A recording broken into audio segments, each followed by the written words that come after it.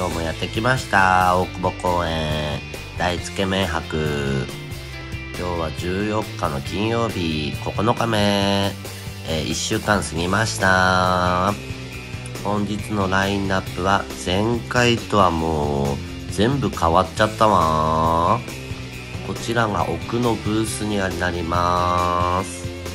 入ってすぐのブースが4店舗あります。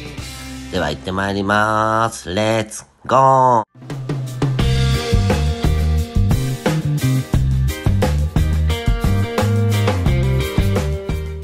入り口近くのブースから紹介していきます。これは明日からだわね。京都の煮干そば藍、トッピングもちゃんと書いてあるわね。100名店にもなったのね。いやー邪魔。お隣がラーメンダイニングあん。これ群馬県です。次が、下のライトアップでちょっと見づらいんですけど、これストライク犬ですね。お次が、英語読めないんですけど、武装戦線、ナポリトン。なかなかね、変わってるわ。こちらが奥のブーストになります。手前4軒が休みです。奥2軒なんですけども、並んでるわね。こちらが明日からやってる店です。こんな感じかな。こちらも明日からやってます。俺のラーメン。二郎系らしいわね。こちらも明日からです。これ、つけ麺。かつお昆布水つけ麺。ここはやってます。ゴールデンタイガー TKM。つけ麺なのかな。しかもこれね、30人前後ぐらいまで並んでんのかな、これ。有名店？ここもやってました。若武者。福島だわね。福島鶏白湯。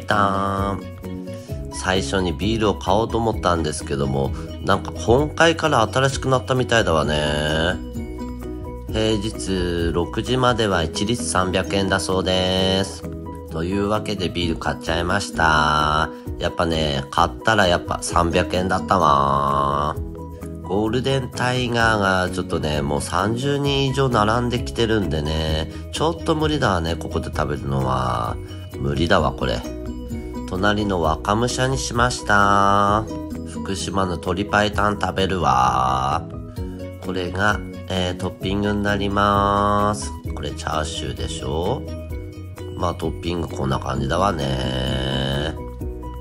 ちなみになんか、東京ラーメンショーで、まあ1位になったらしいわね。はい、できました。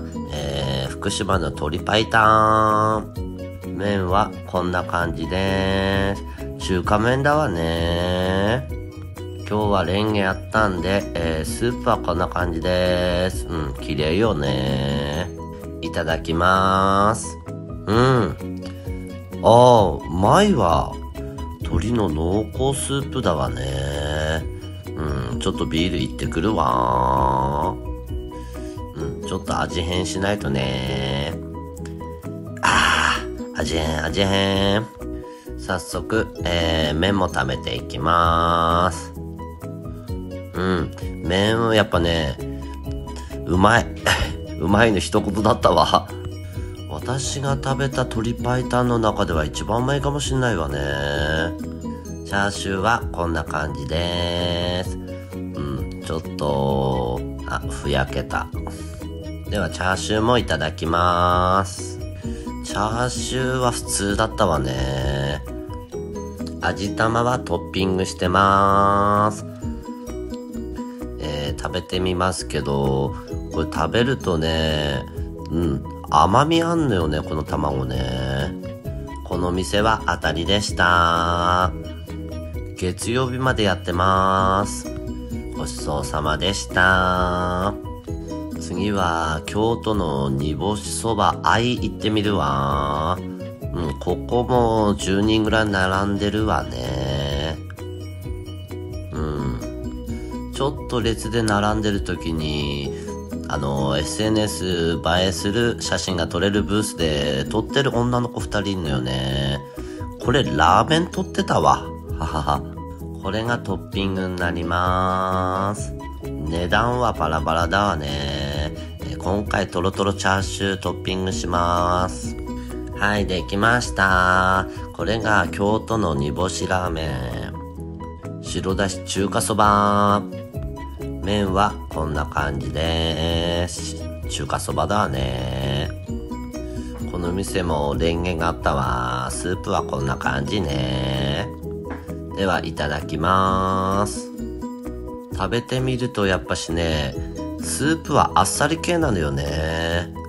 で、煮干しもそんなきつくないわね。これだったら私煮干しダメなんですけども。でね、ネギんとこで食ったらね、やっぱね、ネギだわ。ネギの味がするわ。で、この肉、これ肉なのよね。チャーシューを刻んだって感じのやつが乗っかってるわ。スープがあっさり系だからチャーシュー合うのよね。